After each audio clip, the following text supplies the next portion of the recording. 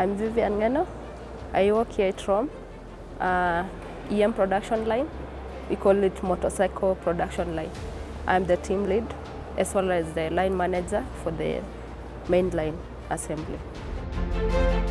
ROM is a company striving to deal with change of climate. For now, we have a lot of varies in temperatures and weathers. So we want to bring it down to a level where it's favorable for human beings to live in. We have stations for producing the bikes. We have a subdivision of stations from station 0 to station 8.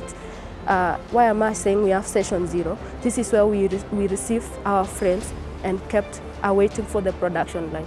So we have from station 1 to station 8 is where we assemble our bikes. And we have what we call takt time that help us to do the line balancing of the bikes. So in each station, it's supposed to take 14 minutes. That is our takt time for producing the bikes. That will enable us to produce around 32 bikes per day in one line. So you can imagine when we have around 2 to 3 lines, how many bikes are we supposed to produce in a day? One of the advantages of using electric motorcycle over the fuel fossil motorcycle is sustainability. ROM is working hard to address issues of climate change, to make it favorable for human beings to live in. Number 2 is where a customer saves a lot from our ROM bike. If you find right now, a 1 liter of fuel costs up to above 170 shillings.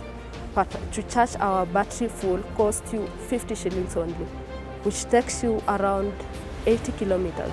The number 3 advantage is servicing your bikes. Electric motorcycle doesn't need a lot of services like the fuel fossil motorcycles. When we started producing the electric motorcycles, the demand was a little bit low because our customers were not aware of the electric bikes. But now our customer demands is becoming higher. It's around 70%, I think.